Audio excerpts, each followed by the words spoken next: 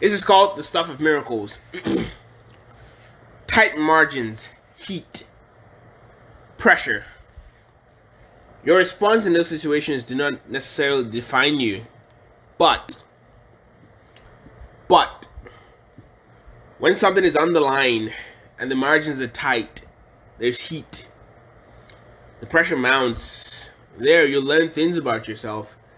And if you don't live up to your vision of yourself, that's the beginning of a miracle. Miracles happen in the margins. When the clock is running down, when it's all on the line and the pressure is on. Therefore, have a vision. Practice it on the daily, not for the accolades, but for the high wire.